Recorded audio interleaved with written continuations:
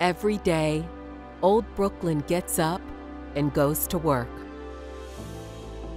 But sometimes going to work becomes that much harder. Sometimes just the day-to-day becomes that much harder. And sometimes harder can last a lot longer than we thought it was going to. What we thought was going to be a few weeks turned out to be an entire year with no end in sight.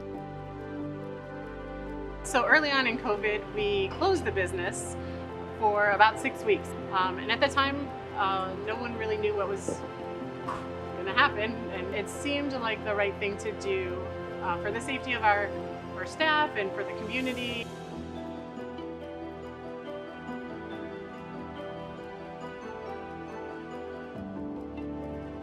During this pandemic, it was a challenge because everybody was trying to survive.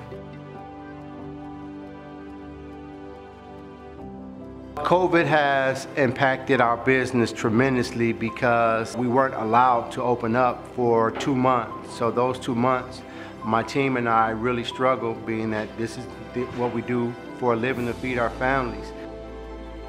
But Old Brooklyn continues to find a way to go to work. When Wall Street was prioritized over Main Street, OBCDC got to work and used its rainy day funds to support small businesses. Emergency funding applications elsewhere took months.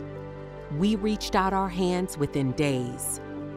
We connected students studying tech with businesses needing it to survive.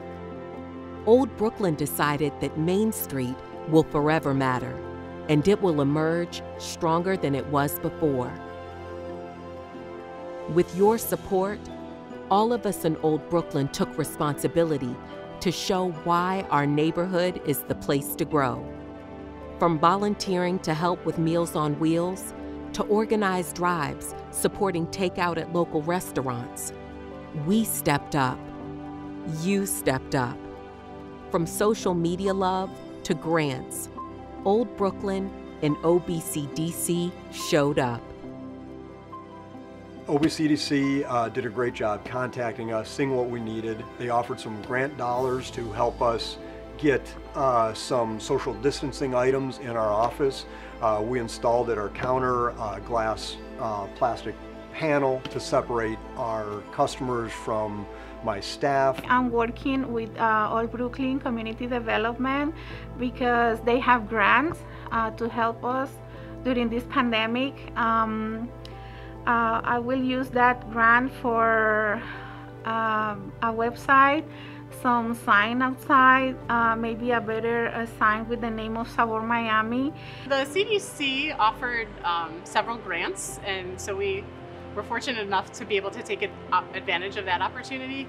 The first grant was for physical distancing, and so what we added were the planter boxes that you see on our picnic tables, and that really kind of helps to separate and also beautify the patio, but keeping groups a little bit more separate in a natural way. COVID grant from the Old Brooklyn CDC was instrumental because it allowed us to purchase PPE. At the first onset of the COVID-19 crisis, everything was so expensive.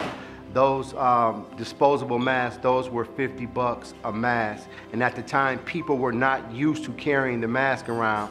So we gave out probably 5 or 6 of those boxes within the first month, which equates to $300+. The grant that we got from the CDC helped us in a phenomenal way. We actually were able to take the funds that we got from that and just completely redo everything we did from our day-to-day, whether we just had a bunch of sandy wipes here to clean every single surface that we had, and sprays to spray down our bicycles, all the way to opening up a new web store. We actually changed a lot of our stuff onto the online store, so you can literally do online pickup, deliveries and everything through our services online. So we set up an e-commerce store, and then we also had our bicycles on there, so we did a lot of social media with the funding. We did a lot of advertising with that.